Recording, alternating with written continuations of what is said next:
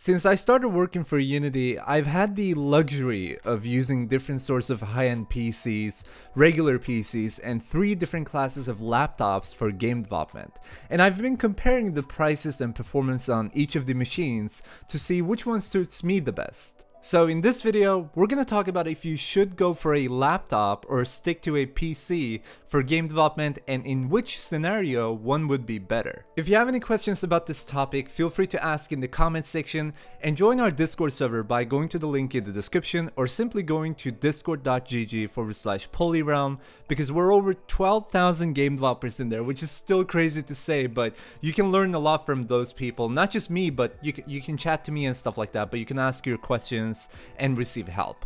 But first and foremost, this video is sponsored by Sykoo Studios. Sykoo is a studio that publishes amazing assets on the Unity Asset Store. They are the ones who publish the very popular series of asset packs called Polygon, and as you know, Unity is now hosting a mega sale on the Asset Store, and a bunch of Sykoo's assets are a part of that sale. Most of their assets have been deducted by 50% in price, which is insane, and they're all incredible packs that are highly usable in various types of games, as the models are well optimized and each pack contains lots and lots of content. If you want to check out more about Sykoo Studios and see what assets are in their sale, make sure to go to the link in the description. And now, with that being said, let's talk tech. So just a little bit of backstory of me. I started off by using a PC for game development, which was my old PC with the build of an Intel Core i3 for a processor, Intel HD Graphics 4000 as for graphics card,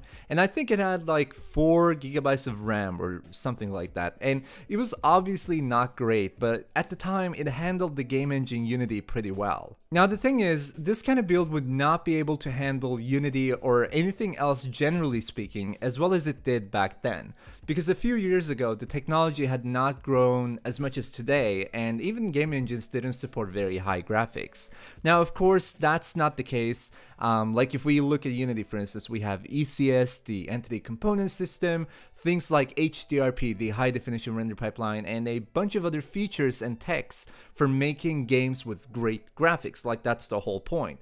Now these kinds of features and the graphics themselves of course require a lot of performance from the hardware itself. And I'm just pointing this up and bringing it up because it's a question that I received so many times now that like people just ask me like, hey Sam, can I get this like really cheap processor and a really cheap RAM and you know the same kind of price tag for the graphics card and make a good game? And it's like, I believe personally that this is kind of like an investment into your projects because the computer you're going to get is literally the machine you're going to use for development, and it's going to be used for your work, technically speaking. So buying something, I'm not saying that you should buy a $100,000 worthy of PC, but I'm just saying if you're going to spend $5,000, it's an investment, and if you're going to spend $1,000, it's still an investment. So right now I'm using a PC with 32 GB of RAM, Intel Core i7 for processor, and NVIDIA GeForce GTX 1070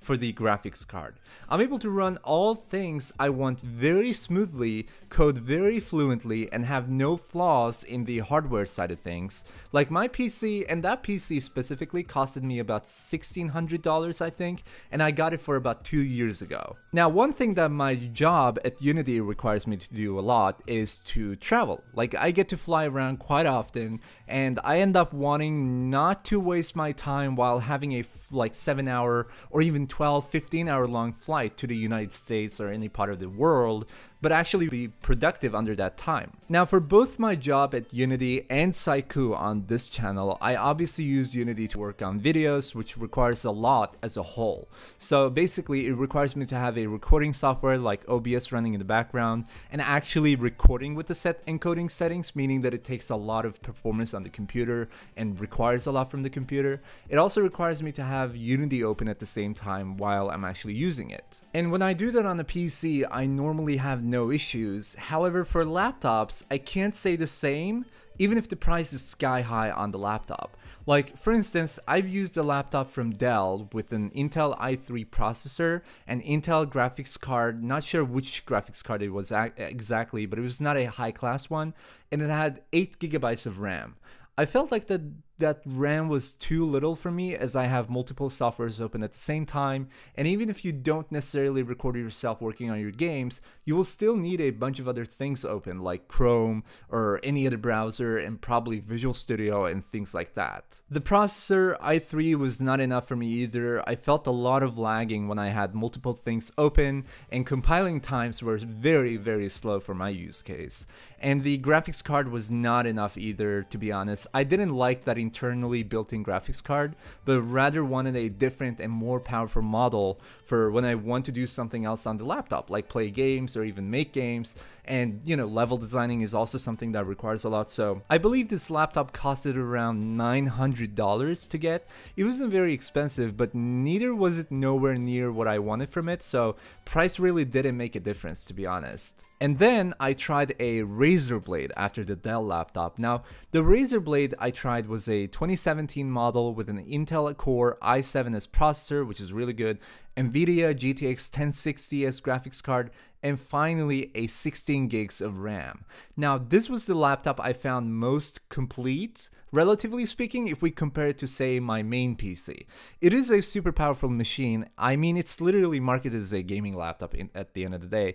Now, my problem with this one was not in performance, but it was the noise that it produces. And this machine, I mean, to be honest, this machine sounds a lot. And I'm not even exaggerating when I say this. If you run Unity in a complex project like Book of the Dead or Mega City especially, it sounds like the laptop will take off in a minute.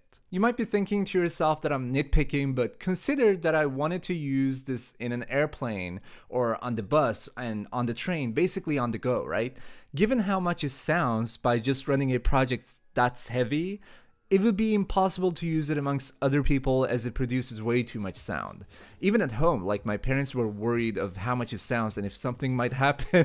And I'm not saying that the laptop is bad, don't get me wrong. Like, Razer did nothing wrong. It's a fantastic laptop, but it just sounds way too much. And if I'm gonna use a laptop for working on my projects in like the airplane, I don't want to have people staring me down. I'm sorry, I just care about that kind of stuff. I don't want to be the guy who disturbs everybody else around him. Right now, the Razer Blade that I had costs about $2,200 for the base model, and that is a lot of money considering that it sounds too much, and I don't want to pay that much money to disturb people. That's not, you know what I mean? That's not my point. And right now, I'm using a MacBook Pro, the new model with an Intel i9 processor, 32 gigabytes of RAM, and Radeon Pro 555X as for the graphics card. This is also just the 1TB model, which is still a lot, but it's not the maxed out one. This model though, specifically, costed around $5,000, which is an insanely high price tag.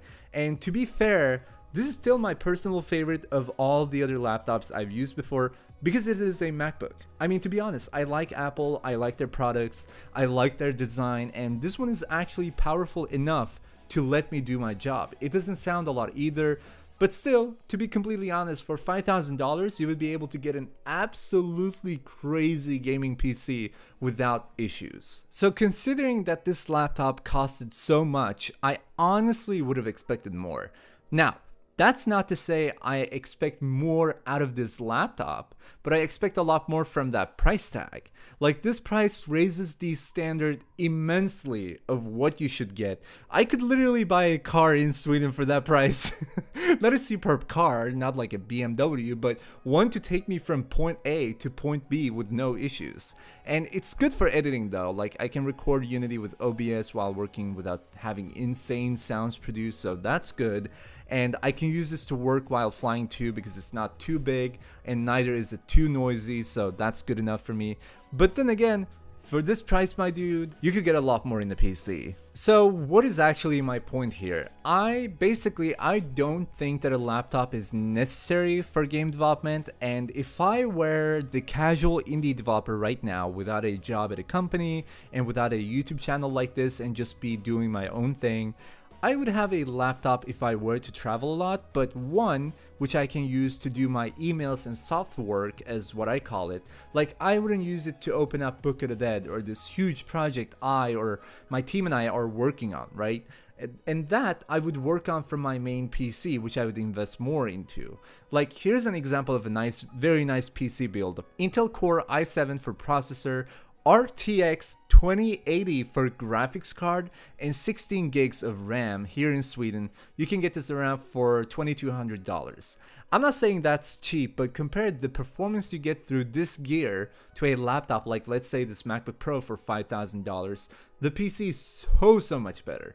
And RTX 2080 itself is like one of the top class graphics card you can get right now. And it's RTX, the latest tech that's also making its arrival into game development more and more now. And look, downgrade that RTX 2080 for graphics 80. My Swedish genes, dude, that actually reminded me of me saying gigabytes instead of gigabytes in one of my previous videos. Oh, the cringe. Anyway, downgrade that to a GTX 1080 and you land on about $900 to $1,000 with the same processor and the same RAM.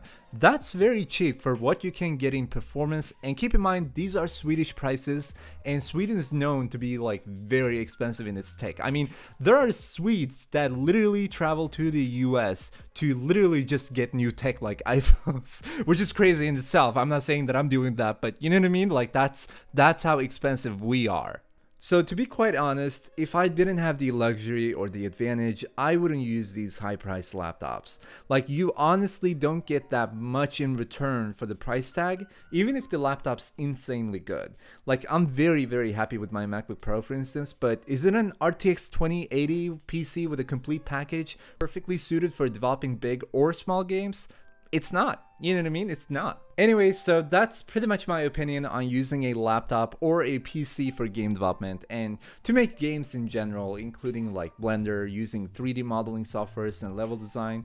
If you have any questions to me regarding any of this, because I have a lot of experience now using a very set of different types of computers and laptops and comparing them to each other, let me know and ask in the comments, and join our Discord server, by the way, with over 12,000 game developers, so you can hear from even more people with different experiences. Now, if you enjoyed this video and want to see more, make sure to leave a like and hit the subscribe button to stay up to tune for new videos. Speaking of new videos, I'm actually planning on making like a full review of game development on a MacBook Pro that is, you know, with an i9. So if you guys are interested in that kind of stuff, let me know in the comments as well. I would also like to give a huge shout out to all of our patrons: Richard Stans, Kupla, Flu Joey, Glassville Entertainment, Couch Ferret, Bearded Eye, academyofgames.com, terrorift.com, John Funnel Grid, Andreas Brillin, Samuel Rivello, and infinitypbr.com.